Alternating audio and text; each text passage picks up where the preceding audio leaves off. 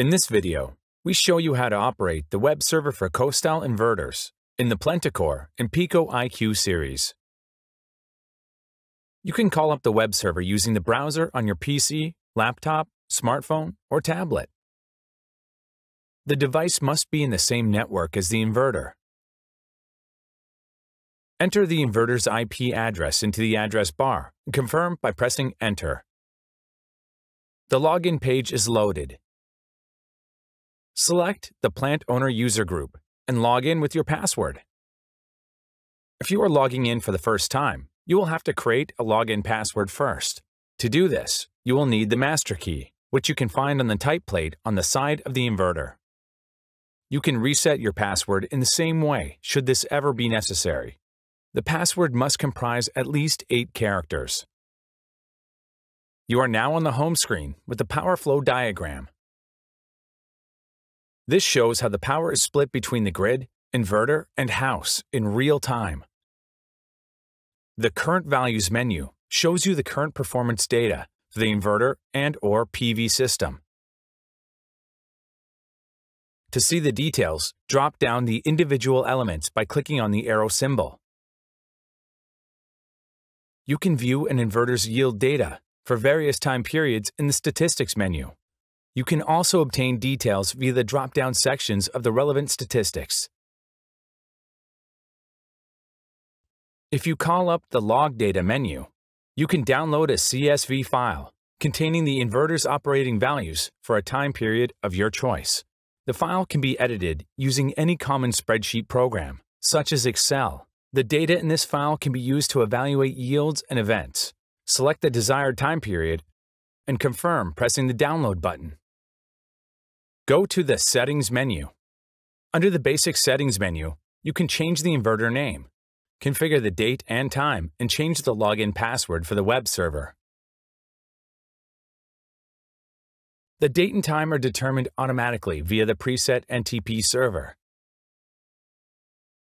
Please select the time zone for your location. If the inverter is not connected to the internet, remove the tick from Use Time Server NTP. Set the date and time manually, or transfer from the device used to access the web server. Then click on Save to accept the settings. The Network menu item allows you to set the network parameters for the inverter. The Automatically Acquire IPv4 address option is activated by default. This means that the inverter receives its IP address from the DHCP server, located in the local network. If you want a manual IP configuration, remove the tick and enter the values you want in the fields. Confirm the changes by clicking on the Save button. If you want to read the information about the Modbus protocol from the device or control this, activate Modbus/Sunspec TCP. This enables data to be exchanged with a compatible external device, which is linked with the inverter via your network.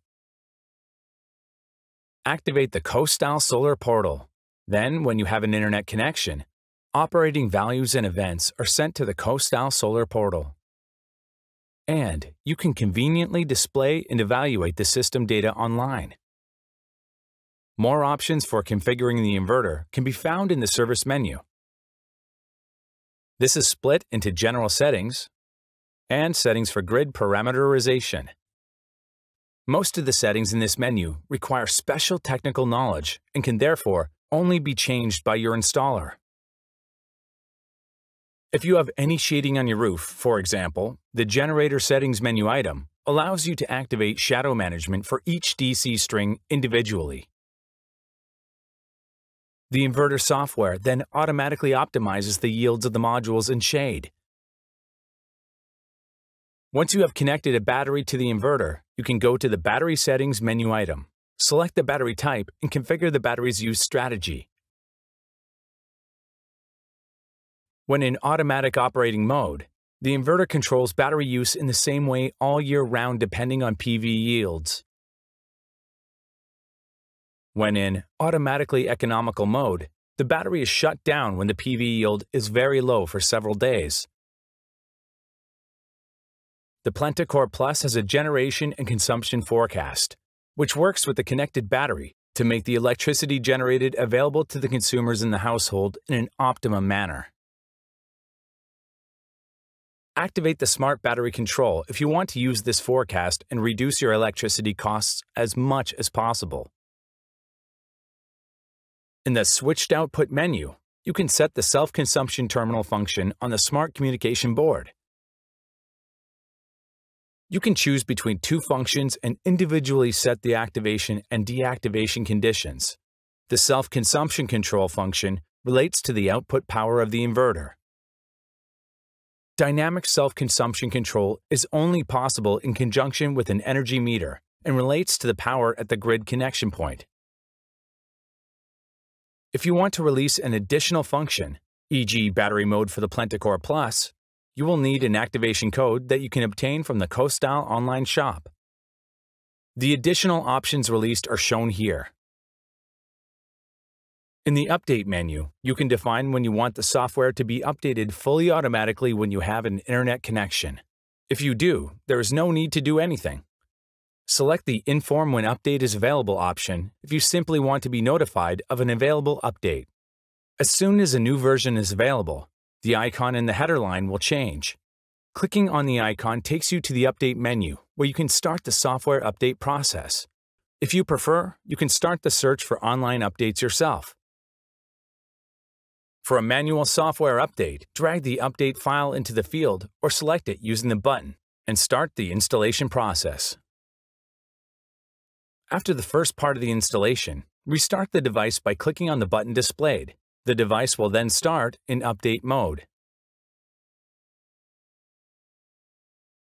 The Info menu provides information about the device data, such as the hardware and software version or the set network parameters.